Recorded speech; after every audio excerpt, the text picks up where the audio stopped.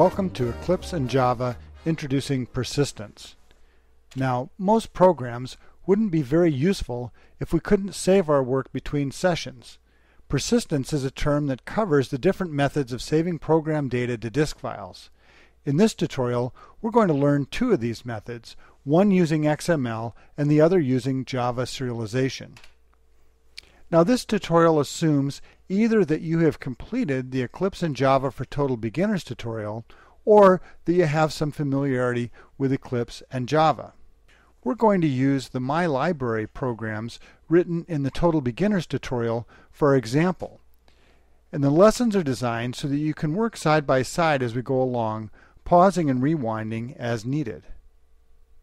Now, before we get started, you should have Eclipse version 3.3 installed, and you should have downloaded the file called persistencetutorial.zip and the tutorial companion PDF document from the website. The zip file contains an export of the project that will serve as our starting point for this tutorial. Okay, let's get started. We've got Eclipse running, and the first thing we'll do is create our project using the import wizard and the persistencetutorial.zip file we downloaded. Now, it's easy to import and export Eclipse projects, and this is a handy way to save projects and move them around. Now, to create the project from the zip file, we just select File, Import, Existing Projects into Workspace, press Next, and we have two options. We can select either a root directory, which we would use if we were importing a project from another directory on our network, or we can choose Select Archive File, and that's what we want here. So now we browse and we find the location of the zip file, select Open, and here it's going to list any projects that were exported into that zip file. In this case, we just have one project, Persistence Tutorial. So we press Finish, and now we've got the Persistence Tutorial project in our Eclipse workspace. Next, we're going to make sure our project classes run correctly by running our unit tests. If you completed the Total Beginner tutorial, you may remember that we developed unit tests that tested all of the classes in our My Library project. As part of this, we wrote a test class called AllTests that ran all of the tests at one time. So we'll open up the project in the Package Explorer, and remember, to get to the Package Explorer, we just go Window, Show View, Package Explorer. We'll open up the test folder. We've got to remember we've got separate folders for the source files and the test files. And we've got a class called AllTests. If we select that, select Run, Run As, JUnit Test, it's going to run through all of our tests, and we get our nice green bar indicating that all the tests succeeded. At this point, we can be confident that we have the project set up correctly and that everything imported correctly. Next, let's take a quick look at how the Persistence Tutorial zip file was created. To create a zip archive of one or more projects, we just go into File, Export, Archive File, select Next, and here we can select one or more projects to export. So we'll select both of these projects. We have options as to which folders we want to include and so on. And then give it the name of the archive file. Let's just call it test zip. Press Finish, and Eclipse has just exported both of our projects, Persistence Tutorial and Total Beginner, into that zip file. This is an easy way to share entire projects across different computers. It's also a useful way to take snapshots of a project. Now, let's take a quick tour of our Persistence Tutorial project. If we expand, we see we've got an SRC directory and a test directory. The SRC directory holds our package, Org Persistence Tutorial, and it has our three classes, Book, My Library, and Person. We also have a test folder which we looked at before, which has a test class for each of our actual classes, plus this all tests class that allowed us to run all of the tests at once. We can also see our other project resources. In this case, we just have the Java runtime engine, and since we're using the JUnit unit test, we have the JUnit 3 library. At this point, we have a working version of our three classes. The person class represents people who can borrow our books. Book objects represent the books we own, and they contain a reference to a person object if a person is borrowing the book at that time. The My Library class contains a list of all the people who can borrow our books and a list of all of the books that we have that can be borrowed.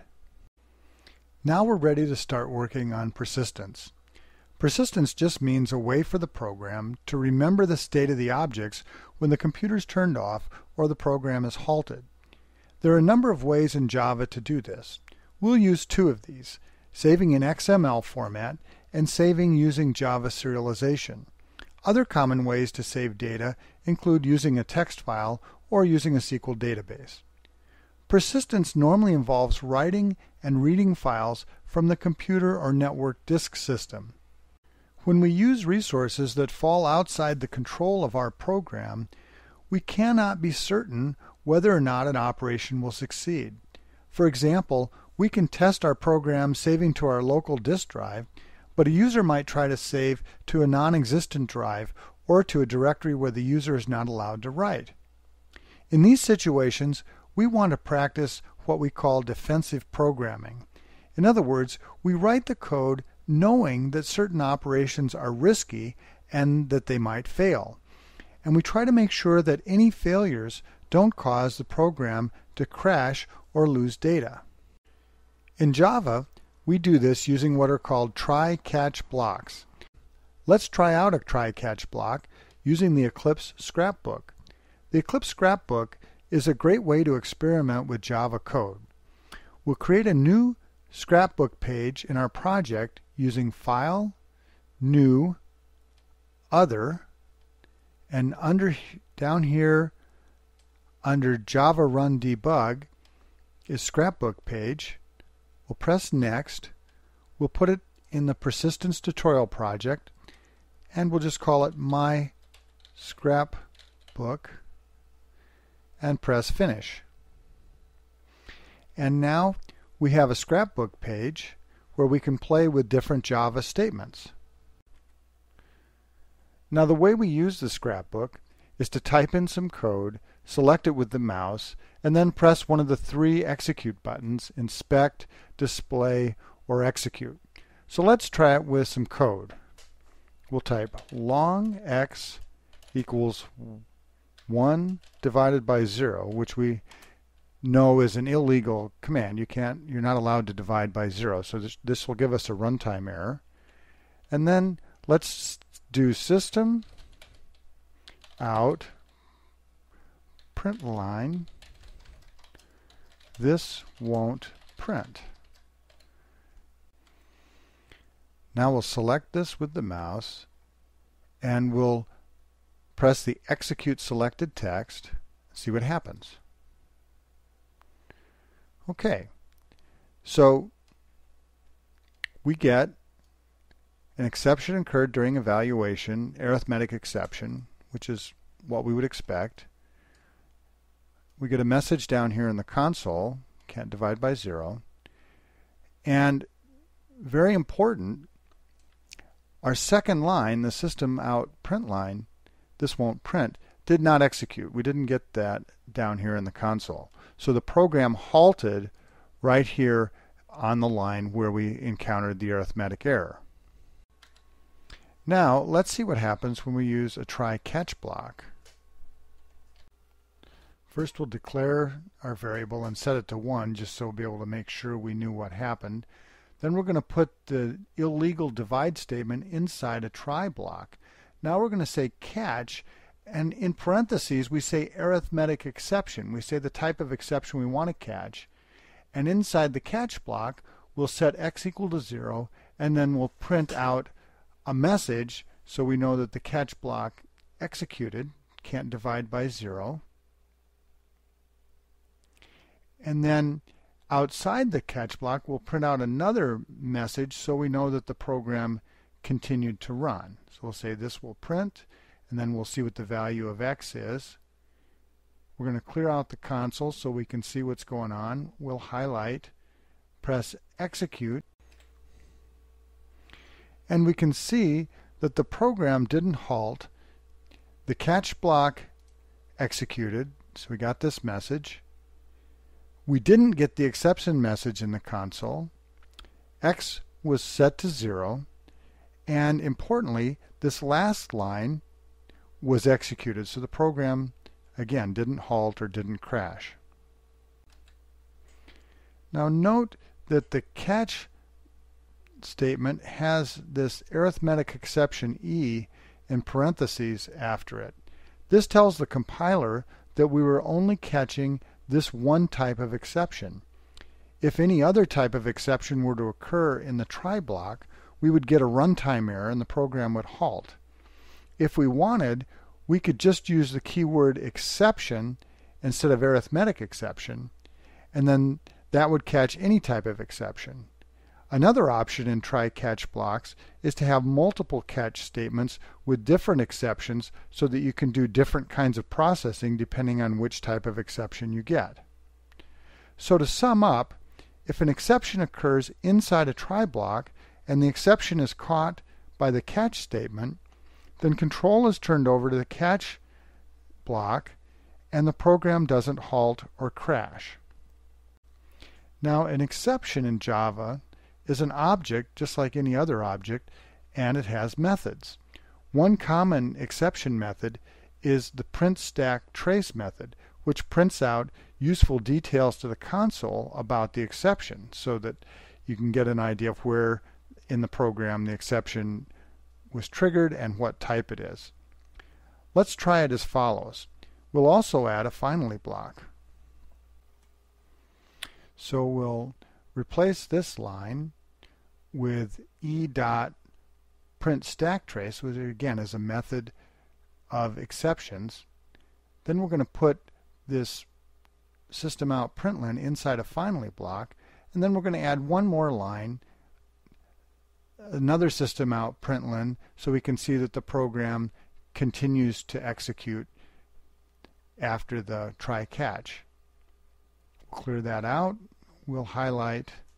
We'll press the execute again, and here the print stack trace printed the same type of information we saw earlier when the program crashed. However, it's important to understand that the program continued to execute and didn't crash. So we got the finally block. This will print an x equals 0, and then we got the program continuing out of the finally block saying life goes on.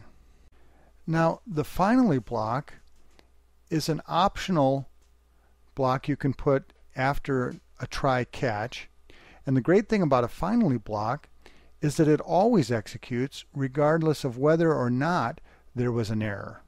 This is useful when you want to make sure something is done whether there was an error or not. We'll use this for closing files. When we close files, we want to make sure that they always get closed whether we got an error or not. Now, in a real-life program, we wouldn't use a try-catch block for something that we can control, like divide by 0. We would just use some other way of making sure we never allowed a divide by 0. But we will need to use try-catch blocks when doing disk file input and output.